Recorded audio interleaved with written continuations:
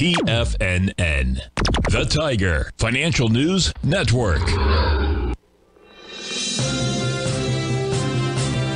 TFNN, headline news update. Good morning, everyone. Basil, Chapman here on the 17th of Friday, November. We're looking at the Dow at this 10 o'clock Tiger Financial News Network market update, 34,938. Down 8, did hit the 35,000s again, just having a bit of a struggle here, high-level consolidation.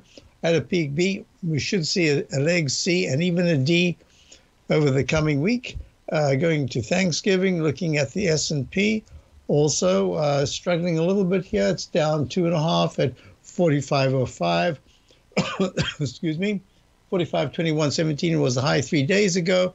High level consolidation. You would expect some kind of a pullback here. We've even got that in Microsoft, which had a spectacular session yesterday. Big pullback today, percentage-wise.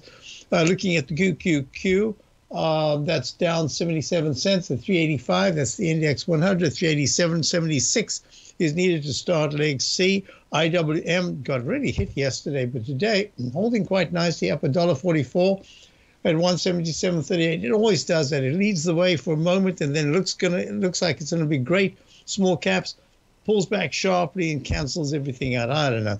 Gold had a big move up earlier this morning. Now it's got hit by that trend line, this Chapman wave inside track repellent zone, falling axe formation.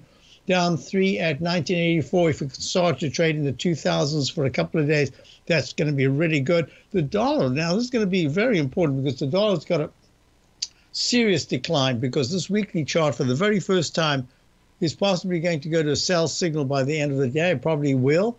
But the 9 is still way over the 14s. I'll be watching this very closely. I'm going to do the different currencies when I do my show in a few moments' time. Let's just look at bonds. Bonds are down just a fraction at 115 and 830 seconds. In leg E, stalling a little bit after a really big move. That's helped the yields come down.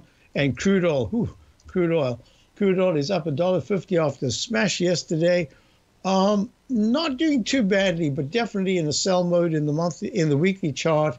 Watching this very closely. So I'll be back in a few moments for the Tiger Technicians Hour.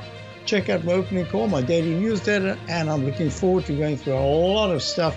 This is Friday. I usually do a more detailed Chapman wave analysis using these techniques. I'll be back in a moment. Hope you can stay.